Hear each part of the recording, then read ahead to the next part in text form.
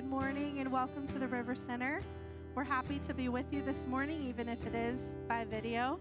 We're so excited for the day when we can all be together again. But for now, I'm just glad that we can still worship together. And even as we're singing these songs, we're worshiping the same God in the same Spirit. So if you'll just join us this morning as we sing these songs.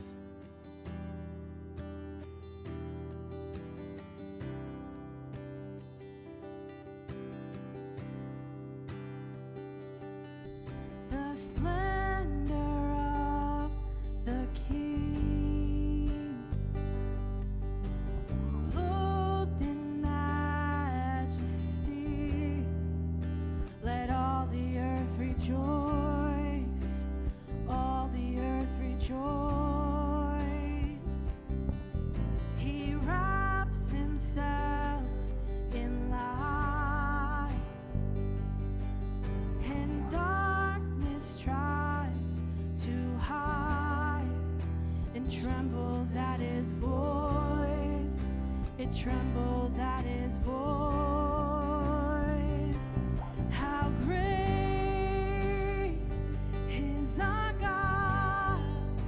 Sing with me. How great is our God? And oh, we'll see how great is our God.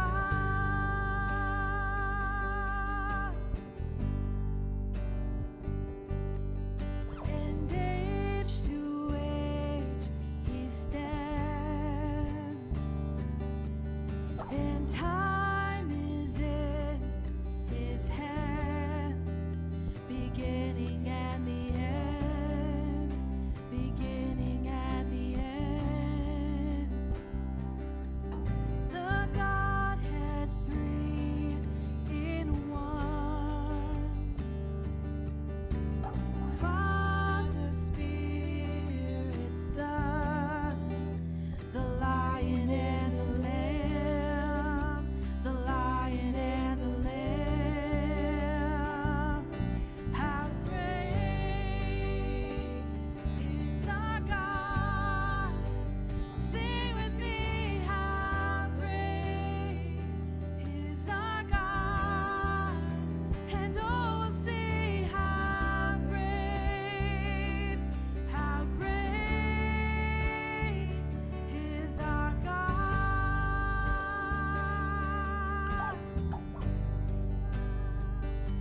And you're the name above all names.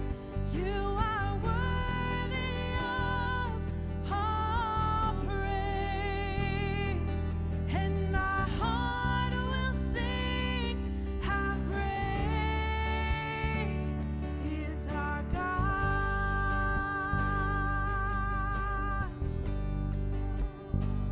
And you're the name above all names. You are worthy of all praise. And my heart will sing, how great is our God.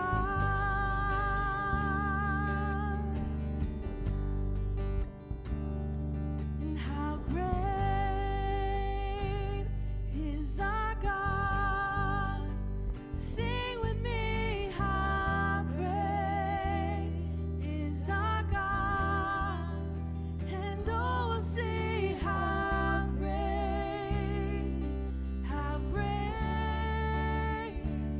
is our God.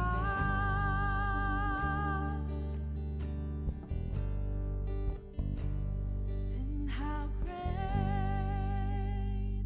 is our God? Sing with me. How great is our God? And oh, we'll see how great is our God. Good morning, River Center. Here we are again on a Sunday morning. Yes. And We keep seeing the same people here filming with us, and which is nice. It's nice. It's great to see them, but we really wish we could see all of you. We miss seeing you. It's not fair. But we're on the countdown now to being together. Right. So we'll see how that all turns out. But when is that date? June 7th. Warren sent out an email today, so we're excited to hear that news and excited to be progressing into a different phase. So looking forward to that. But this morning, we just wanted to welcome you and say thanks for joining us today. You know, we just sang a song, How Great Is Our God, and that song is so powerful. And even though we might not be, in the same building right now, just that thought that that God is great right where you are, and how awesome that is. And we do look forward to times together, but we don't have to wait. Today, God wants to do something in your life, in your home, with your family, with your kids. So get ready. We're going to sing some songs. We're going to do communion here in just a little bit. We're going to take communion together. That'll be fun. Gary and Vaughn are going to talk about giving, and Dennis is going to give us some announcements, and it just kind of connects us together. And, I just hope that even during this time that you're taking advantage of what God is doing, that He's awesome, even right now where you are. So, amen. Thanks for joining us this morning. We look forward to the service. You unravel me with a melody. You surround me with a song of deliverance from my enemies, till all my fears are gone.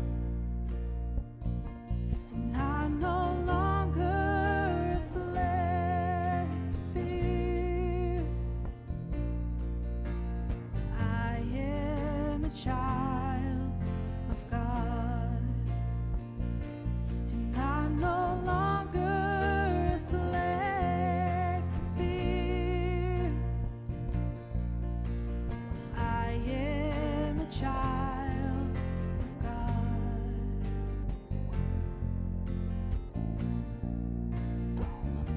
And from my mother's womb, you have chosen me, and love has called my name. And I've been born again into your family. Your blood flows through my veins, and I'm no longer a slave to fear. I am a child of God. I'm no longer a slave to fear. I am a child of God.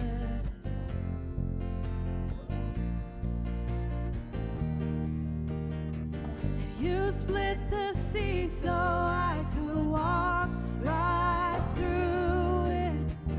My fears are drowned in perfect love. You rescued me so I could stand and sing. I am a child of God. You rescued me so I could walk right through it. My fears are drowned in perfect love. You rescued me so I could stand and sing. I am a child of God. I am a child of God. I am a child of God.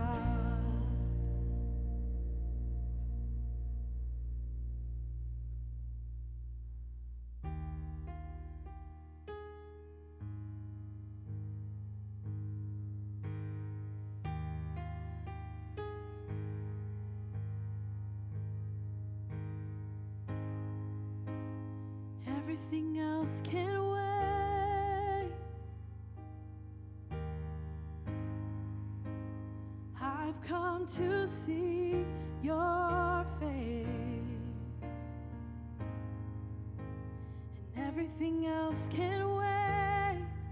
I'm here for you. I want to just be here at your feet. Just be here on my knees. Here in your presence, I am complete. Jesus, you're all that I need.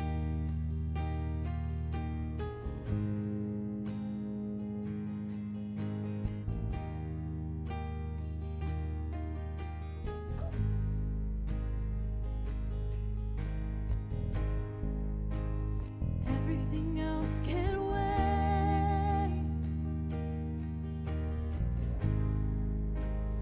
I've come to see your face, and everything else can wait. I'm here for you. I want to just be here at your feet. Just be here on my knees. And here in your presence, I am complete.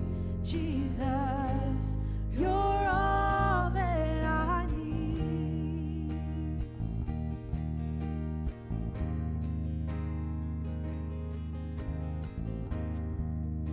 There's nothing I want more,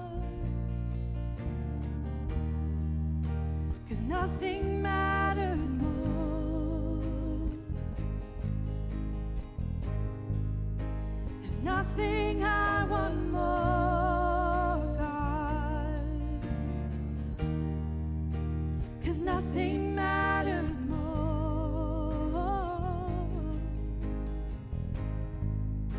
There's nothing I want more than you, Lord, 'cause nothing matters more.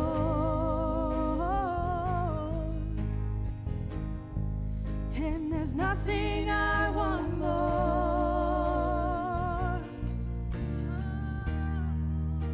'cause nothing matters more. And I'll just be here at your feet, and I'll just be here on my knees. And here in your presence, I am complete. Jesus, you're all that I need. And I'll just be here at your feet, and I'll just be here on my knees.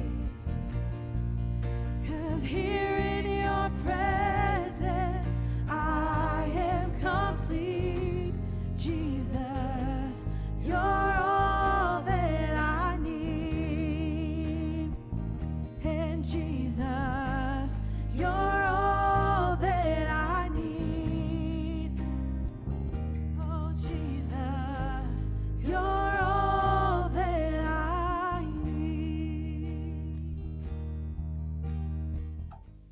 This morning we're going to be taking communion together. So if you need a second to run and grab the elements, do that right now as we walk through this together. But it's awesome just to be able to remember the Lord's table this morning. Like I said, even though we're not in the same place, that this Jesus Christ is with us right where we are. So, amen. So Kim, why don't you just go ahead and read that first verse for us? Yeah, so if you would read with us in 1 Corinthians 11, 24 through 26. In the New Living Translation, it says, "And when he had given thanks, he broke it and said, 'This is my body, which is for you. Do this in remembrance of me.' In the same way, after supper, he took the cup, saying, 'This cup is the new covenant in my blood. Do this whenever you drink it in remembrance of me. For whenever you eat this bread and drink this cup, you proclaim the Lord's death until he comes.'" You know, this morning we want to mention three things that help us as we take communion together. The first is that while we take communion, we're doing this to honor Jesus, to honor what he did in sacrificing himself for us. Is that we realize that he, because of his actions, the power of sin was dealt with. And we want to honor that fact, that truly Jesus Christ has done a marvelous thing when we come together in taking communion. And secondly, we come to the communion table with a heart of repentance. It's here that we can talk with God, to be transparent, to confess our sins, give praise, and share our love for the Lord. It's about being real, coming just as we are. Yeah, that's really good. And then lastly, communion is a covenantal experience. It's a family's coming together. It's that we're joining together the church body with Christ Jesus. And so it's this expression of knowing that we are together as a family of believers, sitting at the Lord's table, where there's fellowship, where there's connectivity, where we're expressing the things that we're going through, and we're sharing together in his death and in his resurrection. So this morning, let's just start by taking the bread, and I'll be praying over that. So take a moment, go grab the bread, and then we'll just take this together. So let's just bow our heads in prayer. Amen. Heavenly Father, we just thank you, dear Jesus. Lord, we just love you so, so much. We're so thankful that you walked the road to Calvary. You did what we failed to do, living a life perfectly united to God, our Father. We honor you today by remembering you. We stand transparent before you. Thank you, Jesus, for making us whole. In the name of Jesus, we pray. Let's take the bread. Amen.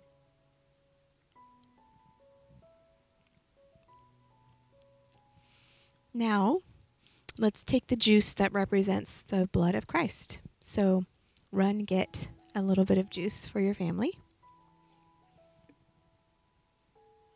And let's pray together.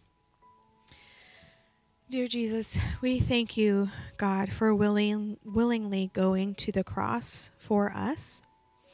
We understand that you are the perfect sacrifice for sin, and it's your perfect blood that cleanses us from all unrighteousness.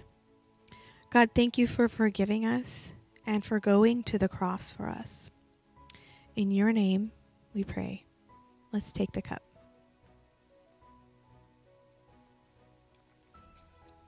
You know, I've asked the team, we're going to close this time of worship by singing that song again, How Great is Our God. So just enter in as we sing this together. How great is our God. Sing with me, how great is our God. And all will see how great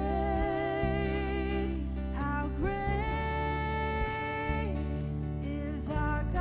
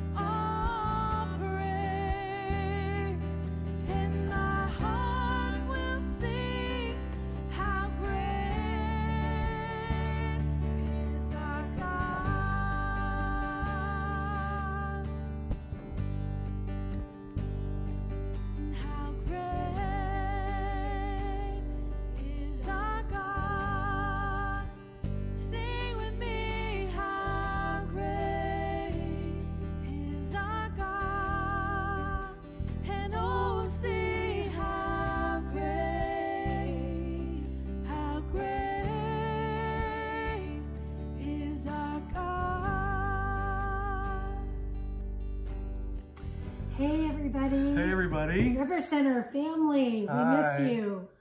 We miss you. Yeah. Hope you're all doing well. Thanks for tuning in today. Vaughn and I have the privilege of talking about giving today. And so I'm going to read a passage, and then she's going to read a passage from the same passage.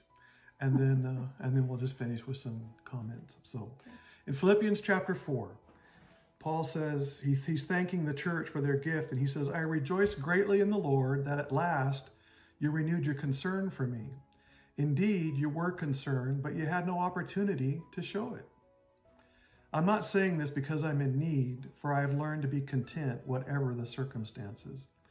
And I know what it is to be in need, and I know what it is to have plenty. I've learned the secret of being content in any and every situation, whether well-fed or hungry, whether living in plenty or in want. For I can do all things through him who gives me strength.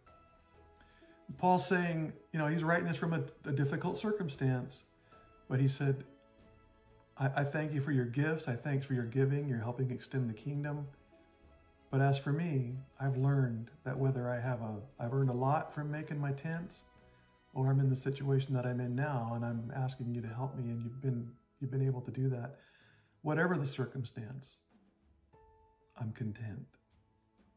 And then he says, I can do all things through Christ who strengthens me. It's interesting that at the end of learning to be content, he lumps in everything else. So it's pretty high on the list. Now, Vaughn is going to give you a key to why he could live that way. Well, in Philippians 4, then verses 8 and 9, it says, finally, brothers and sisters, whatever is true, whatever is noble, whatever is right, whatever is pure, whatever is lovely, whatever is admirable, if anything is excellent or praiseworthy, think on such things. Whatever you have learned or received or heard from me or seen in me, put it into practice, and the God of peace will be with you. I don't know, we were talking about how during this time, it's so important to make sure that our minds are in the right place, that we keep our minds set upon him. And, I think it's been a scary time for some people. I think that I know that there's people that have lost their jobs or have been laid off during this time. And so I think it's hard. I think finances can be all-consuming if you lack. But God is saying there that we need to keep our minds set upon him, think about things that are holy and true and noble and pure, and keep our minds set on in the right place. Yeah. And then it says that we need the peace of God then is going to be with us. The peace of God then comes. Yes. And she mentioned an important word. She said, even when we're in lack, and some people are right now, and some people might be doing well, their business, they might have something that people are really needing during this time, and maybe they're in abundance. But it's up to us to make sure that we're doing what we can with the right heart, thinking right about giving. Yeah. So that in whatever situation we find ourselves in, we can be content. Yeah. Doesn't say satisfied, but it does say content. Yes. So, Father, we take the offering today as the givers give. Bless, Lord. Let our hearts and our minds be set on your kingdom. You promised, seek ye first the kingdom of God, and all of our natural needs will be met. So we trust you for that. In Jesus' name, amen. Amen. We look forward to seeing you soon. Yeah. Hey, you got an email about that. Just fill out the survey. God bless. See you soon.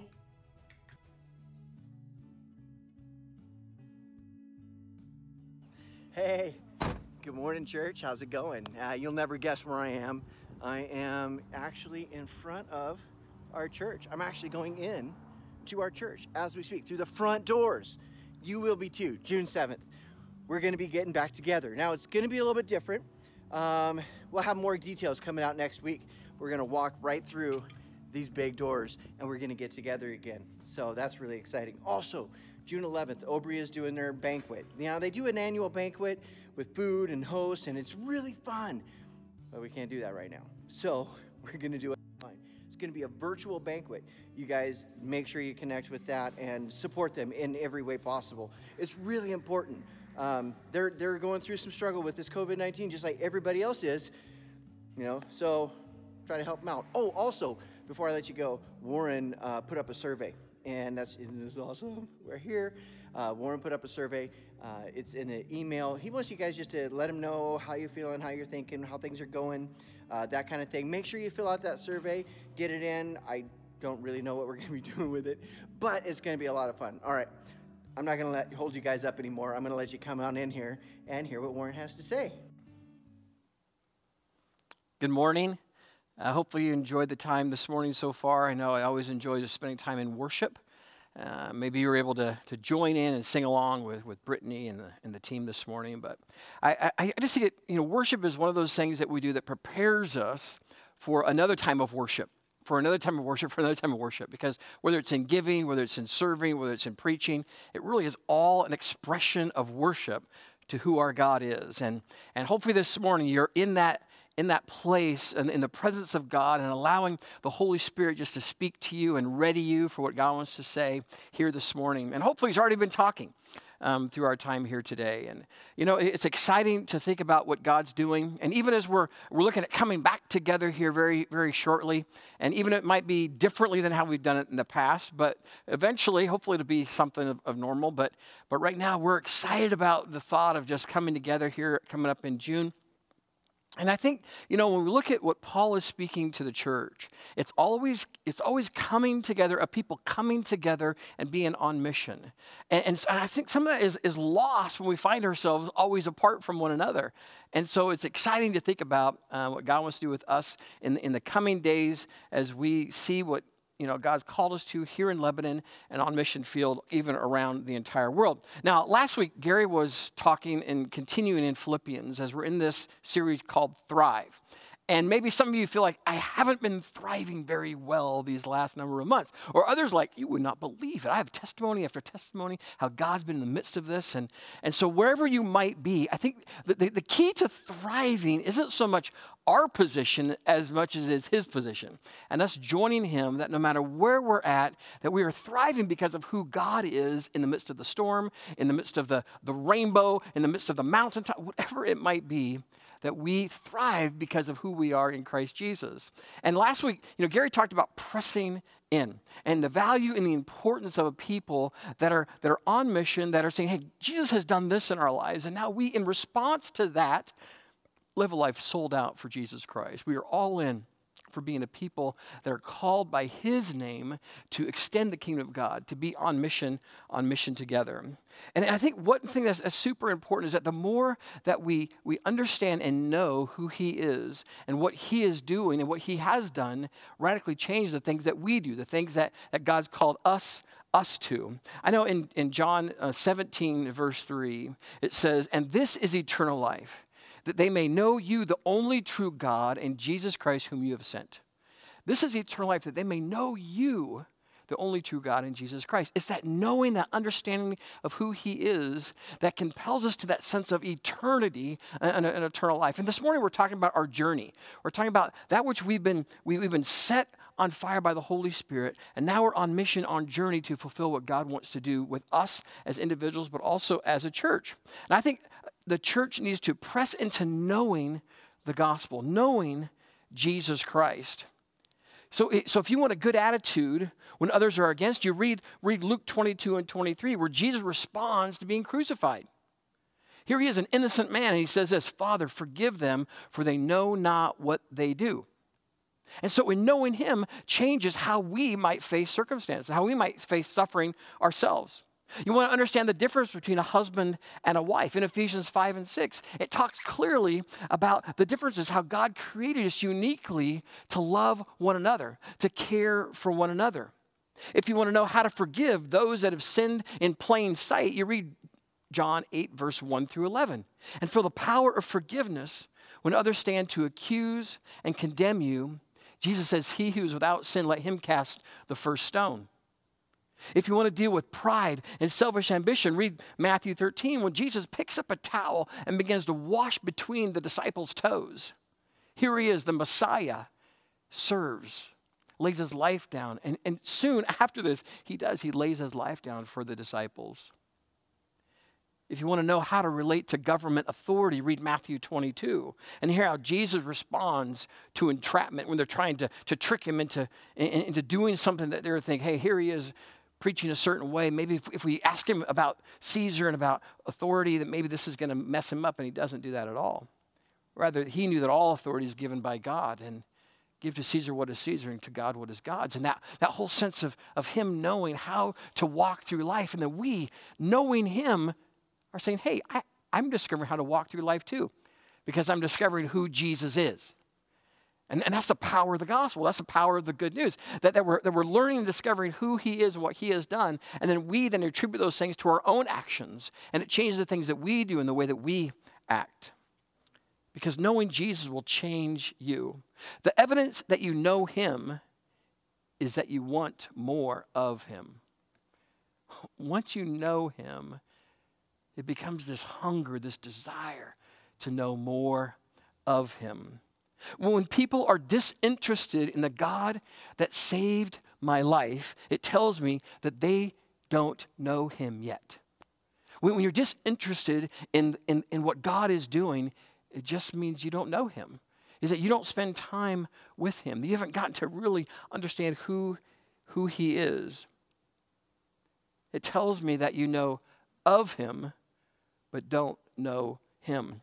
Now, how many of you have watched the episodes of The Last, I think it's called The Last Dance? Obviously, I don't know if you're raising your hand. I'm assuming some of you have actually watched this, and I think it's in episodes 9 and 10. It's been going for a little while now. It's a story of Michael Jordan. It's a documentary that's on TV, and in this documentary, there's a getting to know who he is, who Michael Jordan is. Now maybe even in your homes, I could say, hey, you might even turn to your child and say, hey, do you know who Michael Jordan is? Like, I don't even know who Michael Jordan is. You're thinking, are you kidding me? Michael Jordan is one of the greatest basketball players that ever lived. Now you might say that, but in reality, you don't know him either. I mean, you might be able to say, well, I've watched him and I've heard of him, but do you know him? I remember when I was playing basketball, I used to shoot a jump shot with my tongue hanging out to imitate Michael Jordan. I didn't know him, but I watched him and I'm like, oh man, I want to be like Mike. But the question that we have to ask ourselves, are we people that just know of Jesus Christ, that have heard the stories, that have been in church for so long, that kind of can even articulate some of the truths, but yet do you really know him? Have we really made him Lord of everything? Have we really got to know him personally and intimately? Have we had that Song of Solomon type of a relationship with him? That romance, that love for him just continually every morning buds up and your heart flutters and you start thinking about him. You get excited about spending the day with Jesus. Is that our lives, or is it that sense of, well, yeah, when someone brings him up, I have references, I have memories. I think we need to be challenged to say, I know who he is. Have you ever had someone say to you, oh, I know about God? You know, you're talking to him, oh, yeah, I know about God. And what that's supposed to do, it's supposed to actually deter you or lessen your impact or your thought that say, oh, okay, you know about him, I don't need to share. Then I don't need to share because you know him. When in reality, it should do just the opposite. It should stir us when someone says, oh, I know about God. It's like, well, wait a minute. Let me walk through this with you, and let's discover if you truly know the God that I'm talking about.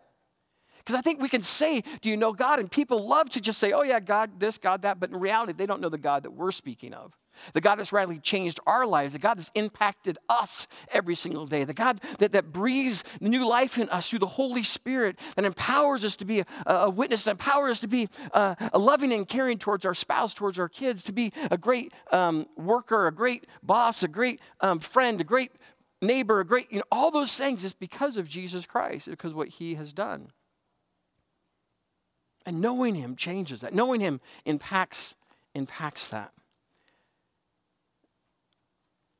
And I said, church, do you know Jesus? Is he the one you boast about? You know, Jeremiah 9:23 and 24 says, thus says the Lord. It says, thus says the Lord, let not the wise man boast of his wisdom. Let not the mighty man boast of his strength. Let not the rich man boast of his riches. But let him who boasts boast in this, that he understands and knows me. For I am the Lord that practices steadfast love, justice, righteousness in the earth. And in these things I delight, declares the Lord. If we're going to boast in knowing him. Boast in not the things that we have in our strength, our wisdom, those things. No, our riches. I boast that I know him.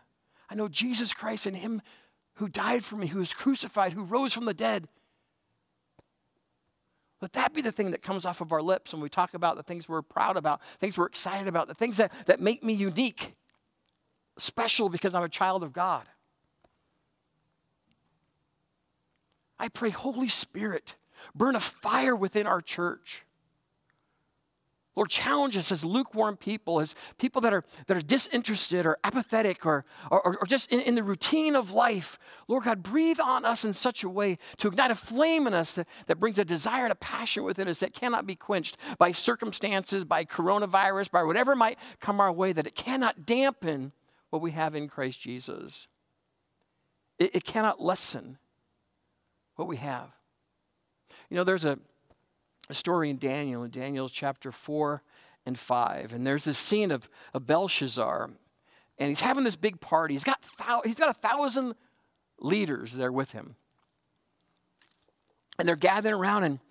And what he does is that he tells his servants to go grab the elements, the glasses, and let's out of the treasury that from the captivity in Jerusalem when they went into the temple and they actually captured some of those articles. And he says, hey, let's bring those things out here. And so they're filling them with wine, they're drinking them. And it wasn't so long ago when Nebuchadnezzar was on all fours out in the wilderness for 7 years, groveling around because of his pride and his arrogance, of his disregard for who God is. It says in verse 33 of chapter 4 in Daniel, it says, he was driven from among men and ate grass like an ox, and his body was wet with the dew of heaven till his hair grew as long as eagle's feathers and his nails were like bird's claws. That's pretty crazy when you think about it. But listen to Nebuchadnezzar's response. At the end of the period of time of 7 years, he says this. And I would hope this would be the very thing that today we would say, the very thing that would come out of our lips when we think about who God is. When we think about how powerful God is, the Most High God, and what he has done and how he has authority over all things, that this is how we would articulate this truth. It says, at the end of the days, I, Nebuchadnezzar, lifted my eyes to heaven and my reason returned to me, and I blessed the Most High and praised and honored him who lived forever. For his dominion is an everlasting dominion, and his kingdom endures from generation to generation. All the inhabitants of the earth are accounted as nothing, and he does according to his will among the hosts of heaven and among the inhabitants of the earth. And none can stay his hand or say to him, what have you done? And this was not an unfamiliar story. We look at even the people group at that time, stories passed down from generation to generation to generation. And so Nebuchadnezzar, what happened with him wasn't unfamiliar. It wasn't something that Belshazzar wouldn't have heard of. But apparently, he was at a place where he disregarded it. He had lost respect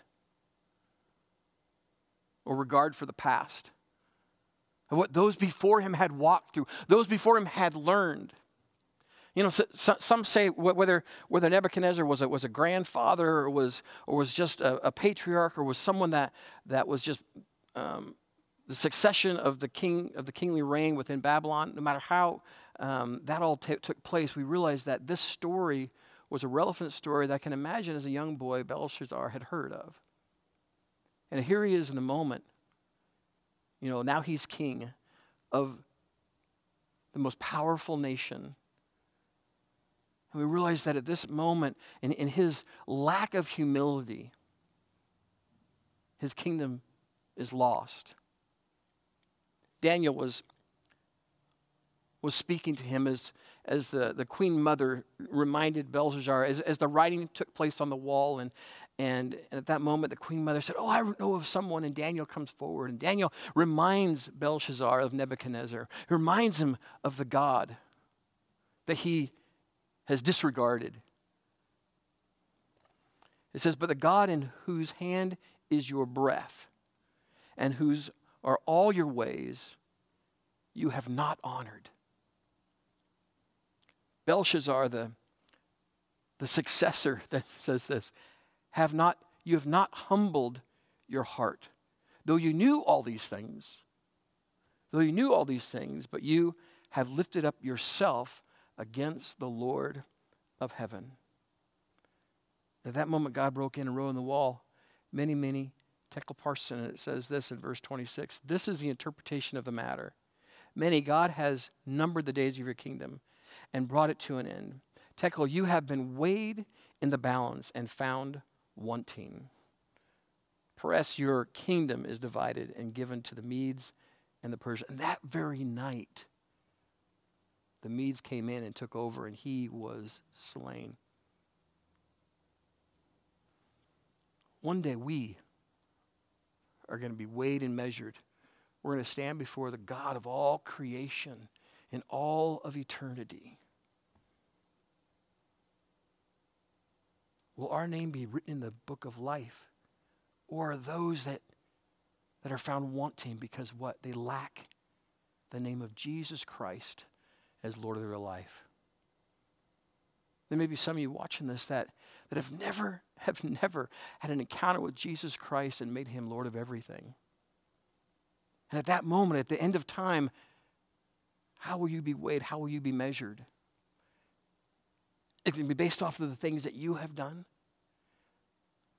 The only people that stand before God Almighty are those that have Jesus Christ as their salvation.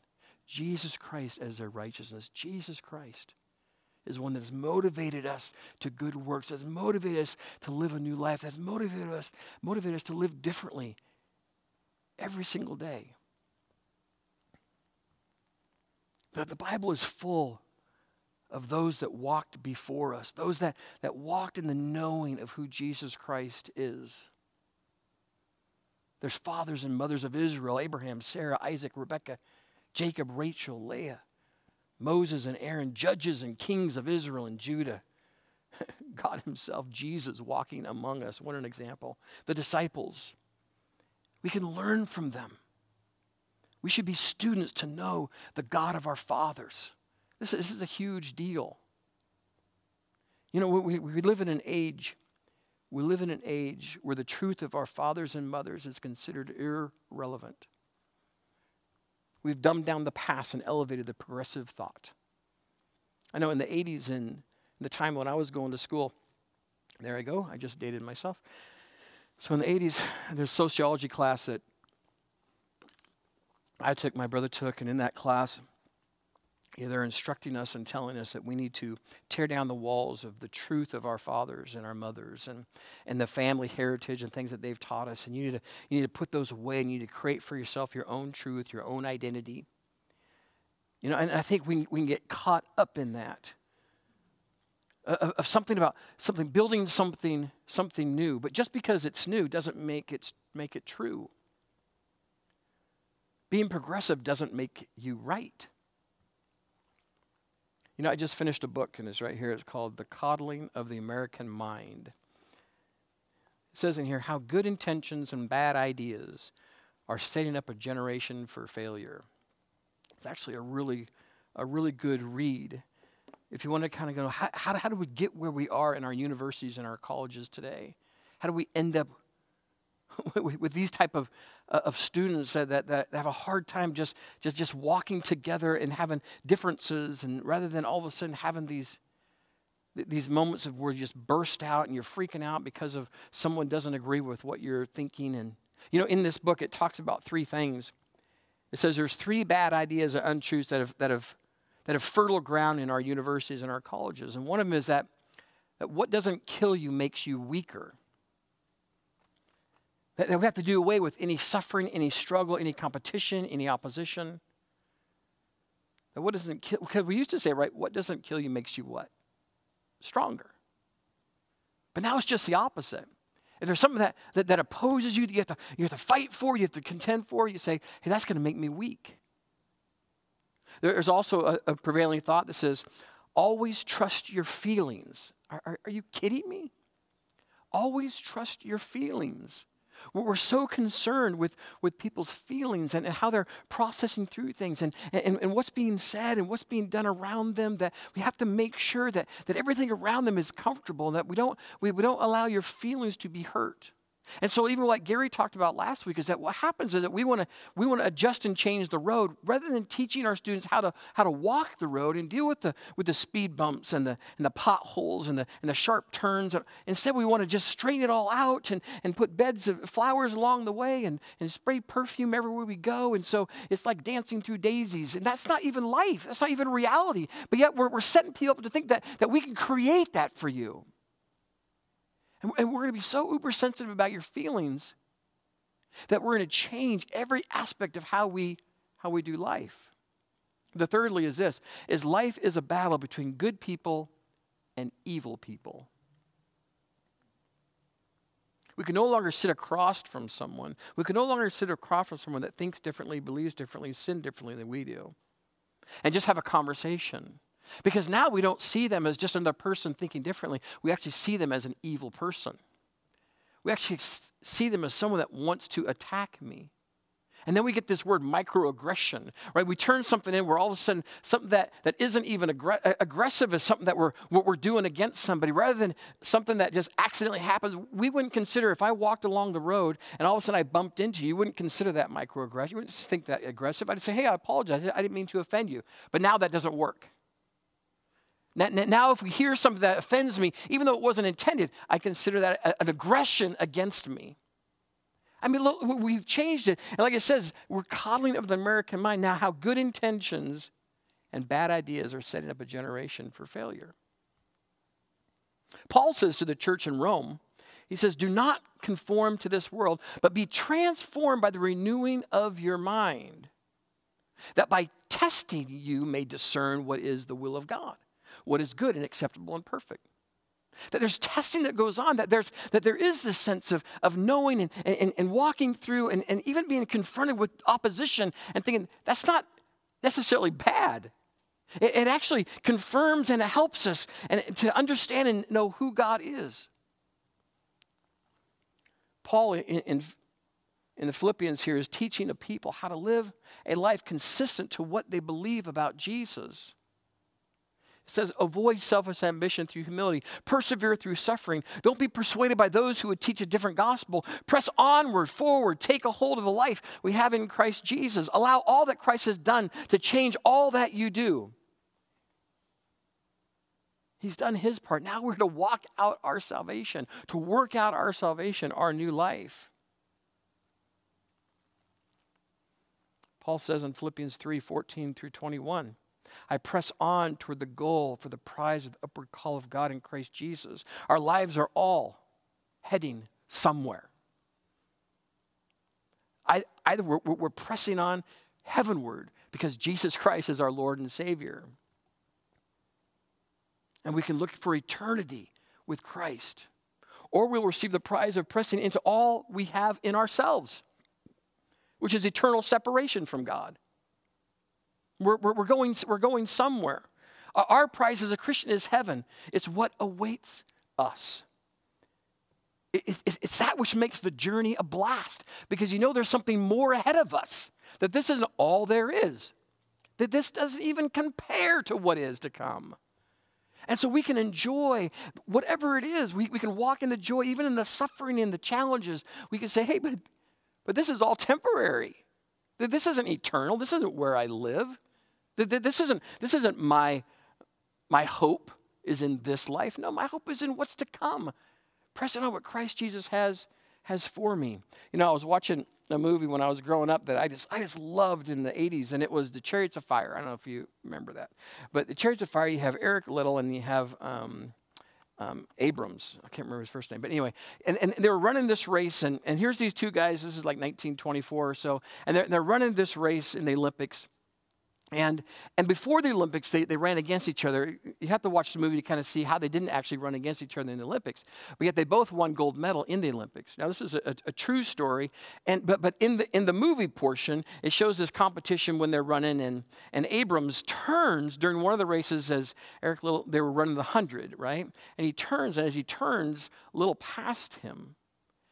And that's one of those fundamental errors that when you're running in a track race, that you keep your eye forward towards the mark, towards the prize. You don't turn in the midst of, because you lose your stride.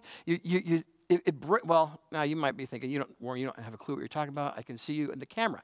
Now, my son would tell you that it's important for you to keep your eye moving forward, all right? So I'm speaking for him. But I think it's important that we realize that even as a Christian, as we're pressing onward, pressing forward, that we set our eyes on him. That we realize that we're running a race, that we're to finish the race. Even as Paul talks about in 2 Timothy 4 and verse 7 when he's talking to Timothy. And the importance of that I fought a good fight. That I finished the race, that I've done everything that I've been called to do. Man, what a joy it is to know there's a finish line, to know that someday we're going to cross it.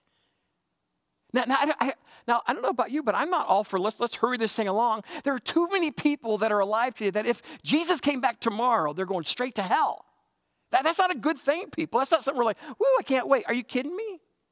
It's like that's what we're called to as a church, to be an example, to be a testimony, to be people that are full of the good news of Jesus Christ. And so that way we can say, hey, come with us. There's good news. There's something ahead of us that we're moving forward, pressing onward toward.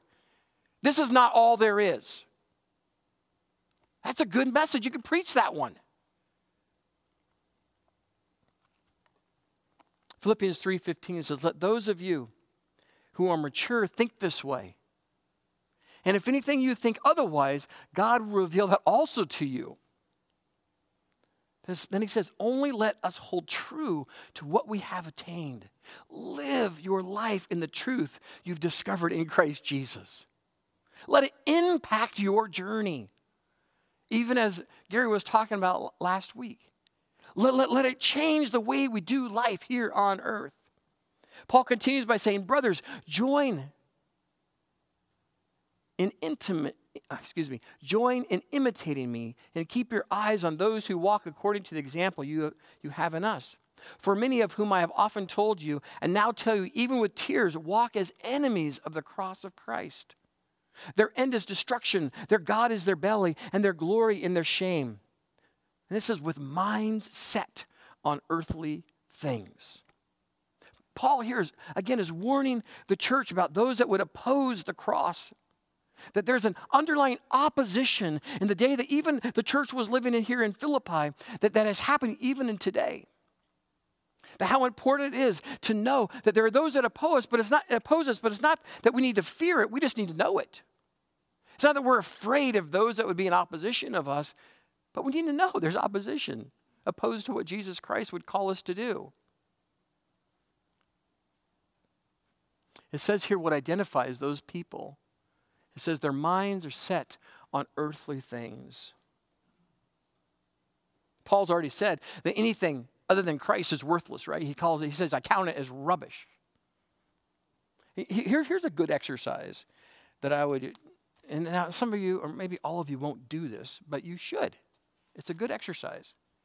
Take a moment, make a list, and on the list, just put down those things that you would consider earthly. Those things that you would consider earthly in your own. Now, I'm not talking about things that are not part of like doing drugs. That's earth. No, I'm talking about stuff in your own life, like possessions, money, career, education, marriage, family. Now, well, wait a minute. Marriage is earthly? Yeah, you're not married. We're married to Christ in heaven. And so that entertainment, other things. And then make another list next to that one that says a list of those things that you would consider heavenly. Like God the Father, like Jesus Christ the Son, like the Holy Spirit, like the church, which is the body of Christ, which is the church is being married to the bride. There's an awesome heavenly celebration taking place. The kingdom of God, which is eternal. The gospel, the good news that bridges earth and heaven. Now, you have these two lists, right? Now you take a highlighter and you highlight the things you think about the most. Highlight the things, if you were to go down that list, think, oh, here's what I think about above it. And just see if most of the highlights are in the things of this earth or if they're in the things of heaven. What do you set your mind on? Colossians 3, 1 through 3 says, if then you've been raised with Christ, seek the things that are above, which Christ is, seated at the right hand of God. It says, set your mind on things that are above, not on things that are on earth. I mean, Paul knew that this wasn't just something for one church. This is something for the church. To realize that we've got to set our mind on things above. For you've died and your life is hidden with Christ in God. The truth of this may be challenging for us. To look at that list and realize, oh man, I have marked way too many things on the things of this earth. But here's what's awesome and here's what's so encouraging. We've already read this verse, but it says this, let those of us who are mature think this way. And if in anything you think otherwise, God will reveal that also to you. So maybe you're still thinking this, maybe our maturity level, we're still going, man, I'm really putting a lot of effort and energy in my mind into these things of the earth. It says, oh God, help me, change me. Lord, allow me, illuminate, reveal to me how I can set my mind on the things that are above. No matter what your list may look like, is that God has gifted us with the Holy Spirit. The Holy Spirit that is working in you to reveal those things that are heavenly. That'll help us, lead us into the truth that sets our minds on things that are eternal rather than things that are of this earth. Have you ever heard someone said, I've set my mind on it? It means what? I'm going to make it happen. I've set my mind on that. I want to make sure that gets, okay, I've set to do that. I'm thinking about that. I'm going to make sure that happens. I'm going to get it done. I'd say, church, allow the Holy Spirit to change what our mind is set on. That our mind becomes set on those things towards heaven. And you watch what happens with the things on earth. It'll change how we do things. It'll change how we walk through things. It'll change how we think things that are important all of a sudden don't become as important. And when that happens, when things go sideways or something happens, we don't freak out and lose our mind. We realize, hey, these are just the things of this earth. These are things, we can walk through, we can learn, we can discover. But the Holy Spirit's going to help us because there are greater things than these that await us. I just want to close with this thought. Paul's addressing some things that will help the church, will help us today. He says the journey we are on is full of opposition. It's not a bad thing, but it's reality. It's not changing the road, but being prepared for it. That even as we look at the stuff that we're facing with the coronavirus and other things, we can say, man, that changes this, changes that. It's like, but it doesn't change who I am in Christ Jesus. It doesn't change what Jesus Christ has done for me. It doesn't change the new life that I have every single day and how I can relate to other people. It's like, maybe it changes how I do this and how I go to the store. Whatever. It doesn't matter in the scope of eternity. Maturity is not a destination, but a journey. Life today is meaningful because of where we are headed tomorrow. It's not a destination, but a journey. We're on this journey. Here's the thing. The last is our destination, heaven, defines our journey. How you travel has everything to do with where you are going. Do we get that? How we travel has everything to do with where you are going. If you're going to heaven, it changes how we run the race. It changes how we deal with life. It changes everything. Our destination reshapes the way that we run. We shouldn't be shocked when we see people that are running aimlessly because their destination, where they're going, is different than ours. And what we're illuminating to people is there's a different destination awaiting you in Christ Jesus. That's the good news. That's what's exciting about being a Christian. That we live in the perspective of eternity. We're a kingdom people. I just wrote this in closing. Church, let the gospel and the power of the Holy Spirit bring change. Let's get excited that the home stretch of the race is going to be our best leg. Not looking to the past, but finishing with a heavenly kick. It's like that home stretch. When I watch my son run around, he runs the 400. And I watch that, I'm waiting. I say, okay, wait, here it comes, here it comes, here it comes. Because he knows the last part of the race is going to be his best. Oh, church, let that be the truth for us as we're living our life, as we're excited about what God's doing. That I don't care how old you are or how young you are, that you think about, Lord, that every step of the way as we're on this journey, that there's still yet the finish line to come. And we're excited about the kick. We're excited about running that race all the way across the finish line. Man, it's a joy to realize that we're heaven bound. It's a joy just to hear Paul speaking to the church and really he's speaking to us. That we set our minds on the things above. We focus on the things of heaven. And it gets us excited about the things of this earth. Because our destination is awesome. Amen. Let me pray for you this morning. Heavenly Father, we just thank you. We just thank you, thank you, thank you. Or that you've changed the way we run the race. You've changed everything. God, I pray that we get excited about this journey that we're on.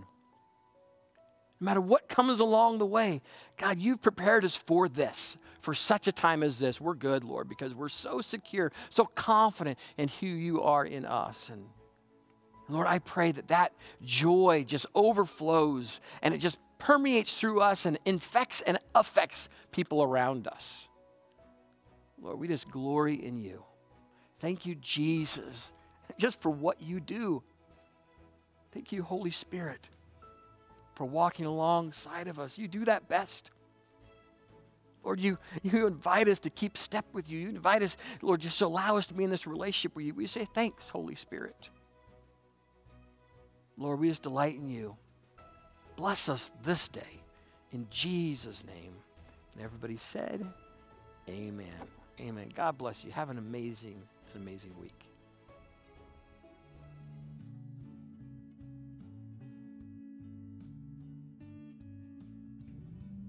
Hey everyone, I just want to say thanks a lot for watching the video today.